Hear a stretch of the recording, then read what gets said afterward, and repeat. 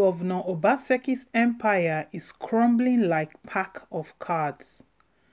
With his boisterous demeanor in recent weeks and months, particularly as regards his political issue with his erstwhile godfather and national chairman of the All Progressive Congress (APC), Adams Oshiomhole, nobody would have ever reasoned that Edo State Governor Godwin Obaseki would anytime appear vulnerable politically.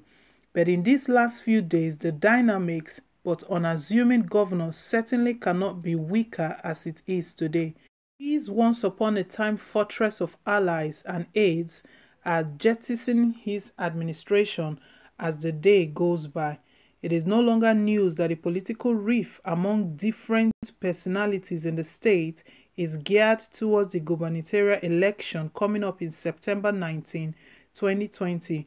What is, however, news is the shape it will take and how crucial different individuals are leading up to the deal day.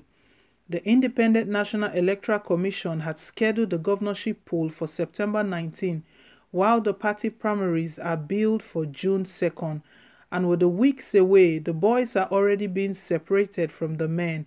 Alliances and strategies are being put in place by party stalwarts. The dice is cast, you might want to say. But those clamoring 4+4, a slogan in support for Governor Obaseki's second-term bid, are beginning to shiver and have a cold feet as many top aides of the governor abandon him ahead of all important elections. Just last week, the Chief of Staff to Godwin Obaseki, Mr. Taiwo Akerele, resigned his office citing administration reason. Sources say Governor Obaseki rejected his resignation upon receiving the letter and quickly constituted a crack team of political heavyweights to convince the Chief of Staff to change his mind. But the quiet but savvy political aide was having none of it. His mind was made up. His time as the gatekeeper of Obaseki is done. Mr. Akerele reportedly claimed that he was being sidelined by Obaseki owing to the fact that, like other aides and cabinet members, he refused to publicly criticize the former governor, Adams Oshiomhole, a man they have declared war on. Although Akerele pledged his loyalty to Obaseki, where he pitched tent would not be difficult to guess. Oshiomhole's camp now have another more soldier. It is quite instructive to note that confirmation of this remains sketchy.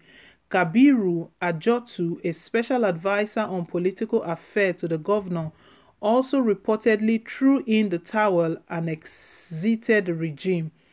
Before then, some weeks back, the senior special advisor on anti-human trafficking issues to the governor Obaseki, Solomon Okodua, also waved goodbye to the administration. Resignation after another is not a good omen for the governor.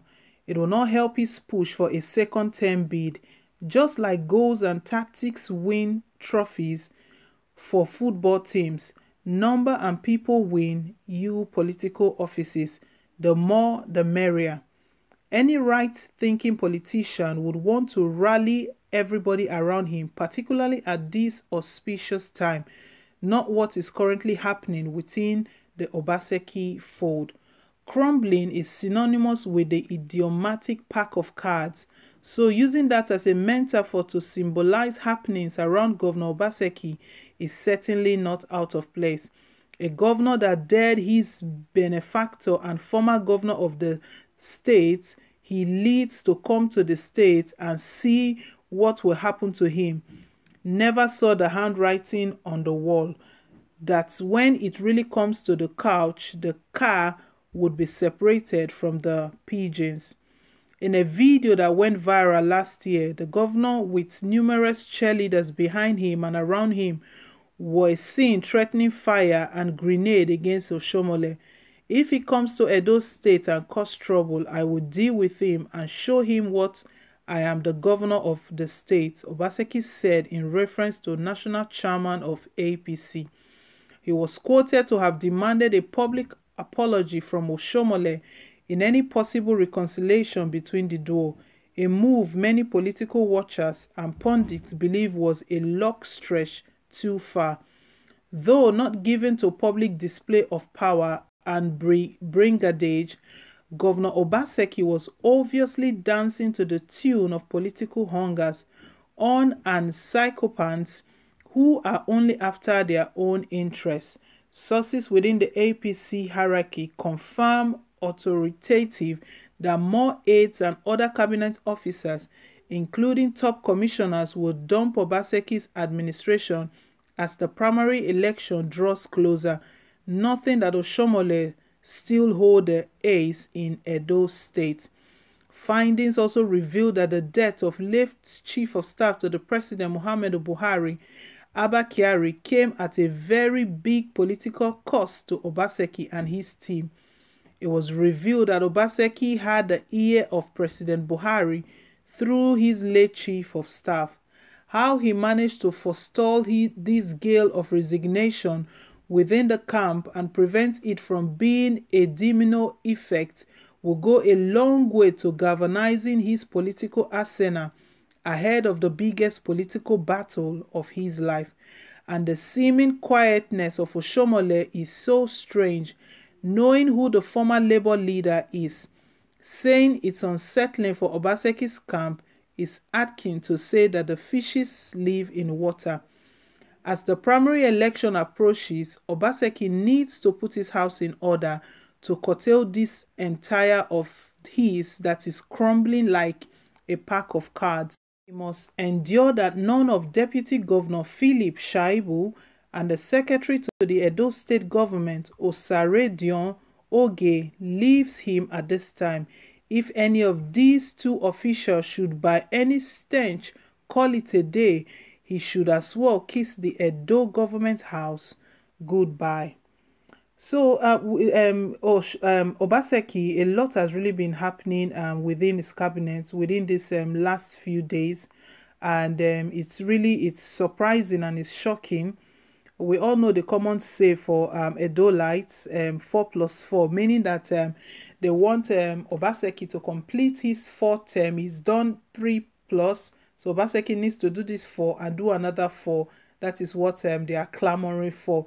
But however, I doubt if Obaseki saw this coming, that at this crucial time, the main people that ought to be pushing him forward and giving him the support, all the support he needs, they are like they are slipping away off his hands, and we really don't know why this is happening. A lot of speculations has been going on that it's Oshomole doing all of this, but we know that in all of this, Oshomole has not come out.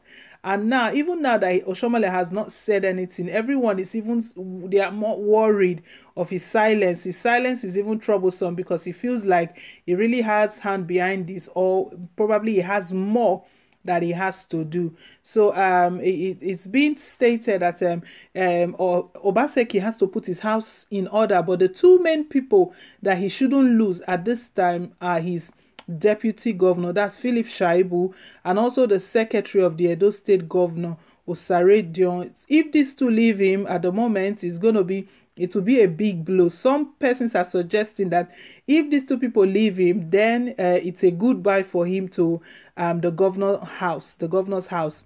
But anyways, we still don't know how all of this is going to play. We still don't know those that will leave. The other day, he called a meeting and stated that all those thinking of leaving, they can leave, but be prepared for what is next of them. So we don't know what Obaseki is up to, but Edolites, we have to be sure that we have confidence in this man and we're ready to vote him in again for another 4 years. So people, let's leave our comments down below in the comment section. Let's have a decent conversation about this. Let us know what you think about this, and we really want to hear from you.